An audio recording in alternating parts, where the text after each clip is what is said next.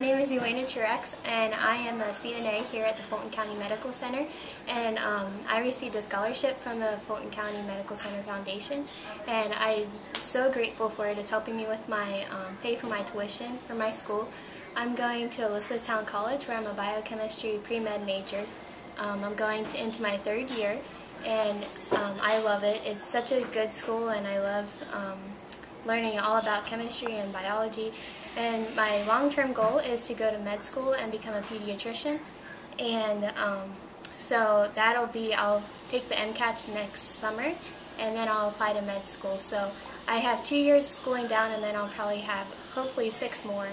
And my goal is just to become a pediatrician. So I just want to thank the foundation for giving me the money to go to school, and it's really helping me a lot. So thank you.